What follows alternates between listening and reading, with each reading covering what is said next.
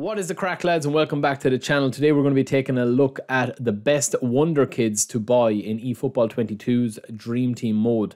So it can be very tempting to go off and blow all your GP on well-established guys in their 80s with their ratings and stuff, but any of these guys on the list, you can build a team around them. So we're going to start with the centre-back from Monaco, Badiashile. Probably butchered his name, but this guy's an absolute unit. Very, very good centre-back for 18,000 GP. Well worth a look. And he's going to be there kind of towards the midpoint, I would say, of the game. Obviously, there is better defenders than him. You know, he's not the fastest player, but his height, his player skills, his overall player ID, and his defense attributes are really, really solid for a player of that, you know, rating. Next up, we have Bayern Munich's starlet Musiala, whatever way you pronounce it. He's 74 overall, attacking midfielder, 26,000 GP. So one of the cheaper options that has the massive potential. I mean, if you just look at a couple of his stats here, right? He's got 79 acceleration, he's got 77 dribbling, 75 tight possession, and 75 ball control. Look at all the player skills as well. He's definitely a guy you can build around and a much cheaper option than a few other players on here, which we'll get to in a second. Next up, we have...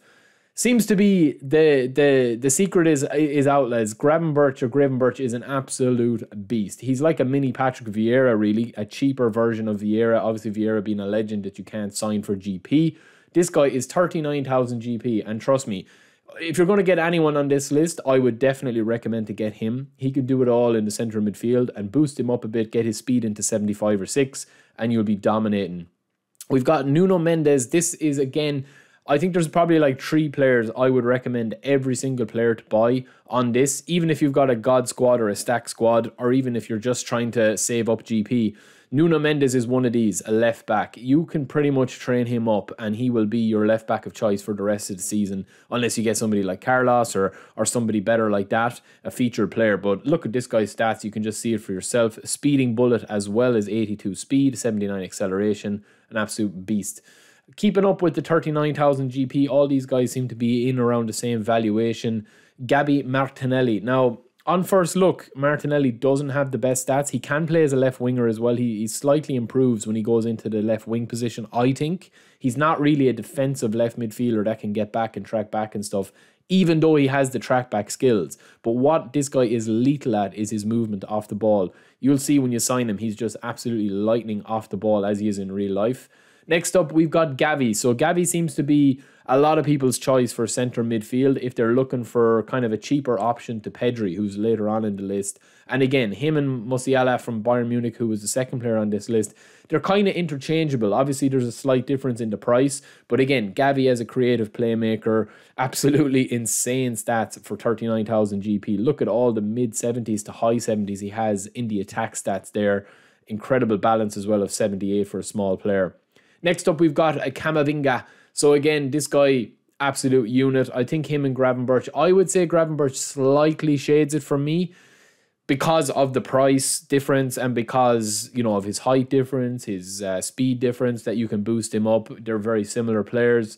I think Camavinga works better as like a kind of a ball playing centre midfielder. So if you do have a deep DMF, you might need Camavinga just to kind of keep the ball moving. He's kind of like a cheaper Pogba.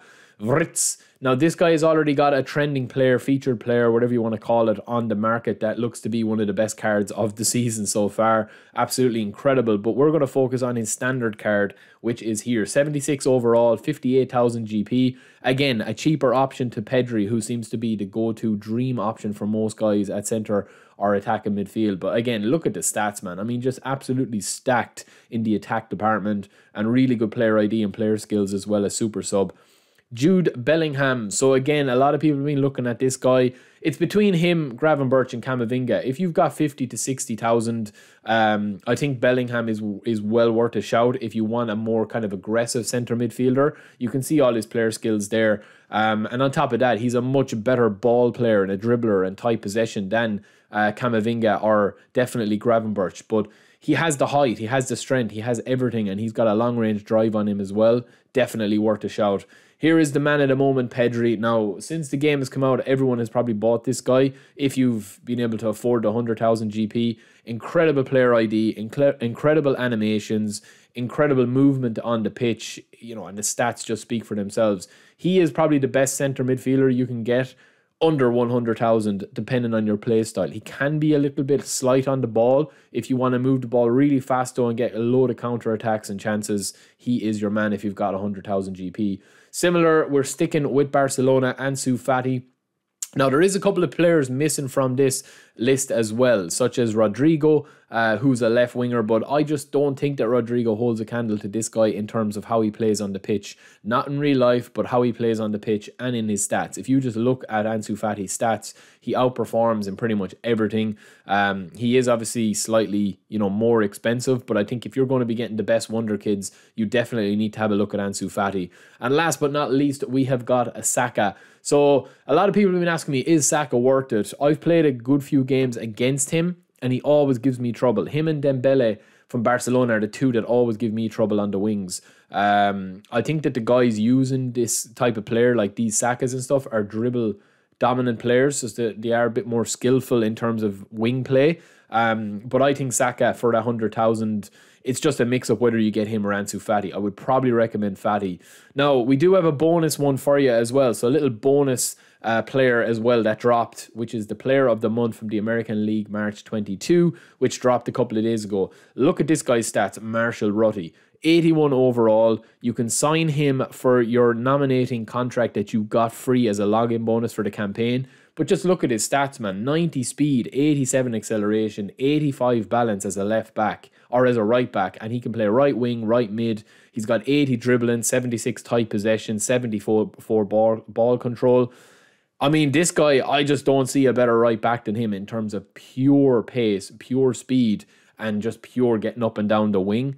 So that is my tip. If you have not used your nominating contract yet, that is the guy I would go for. Sorry, Alexandra Pato, but that is the guy I would go for. So lads, that is it from me. I will be back with another bargain Wonderkids video, which a lot of people have been asking me for as well, under maybe 20k GP for all the players. But until next time, hope you're enjoying all the videos, and I will talk to you later.